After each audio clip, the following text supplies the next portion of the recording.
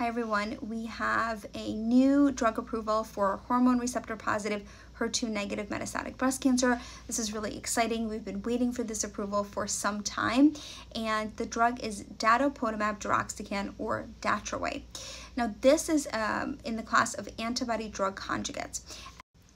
The way that antibody drug conjugates, or ADCs, work is that they're a very specific type of targeted therapy, and they deliver a toxic drug directly to the cancer cell, which is different than chemotherapy, which kind of delivers that toxic drug throughout the whole body.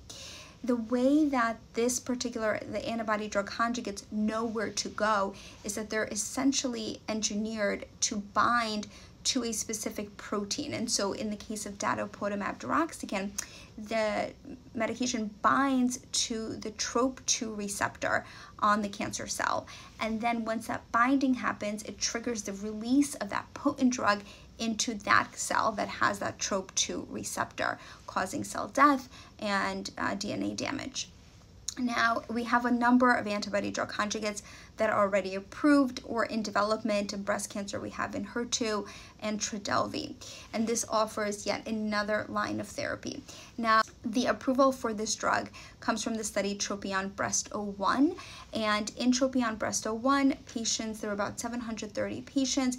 They received either Datapotamab Deruxtecan or chemotherapy, and Datapotamab Deruxtecan reduced the risk of progression or death by 37% compared to chemotherapy. And numerically, how that translates is that patients on chemotherapy had a progression-free survival, meaning time without disease progression or death, of 4.9 months on chemo compared to 6.9 months on Datapotamab Deruxtecan. So I know this doesn't seem like a lot, but it is an improvement compared to chemotherapy, and it's really amazing to have yet another drug on the for our patients with metastatic breast cancer. Patients must have had prior endocrine therapy and prior chemotherapy in order to receive Datapotamab Deruxtecan. In terms of side effects, there are several that we are keeping an eye out for, including stomatitis, or inflammation of the mouth and the gums, inflammation of the lungs, or pneumonitis, and any ocular or eye side effects. And we're monitoring for all of them. We're also monitoring for any low blood counts, any liver enzyme abnormalities. The drug can cause nausea, fatigue, hair thinning or loss, among others, but those are some of the more common side effects.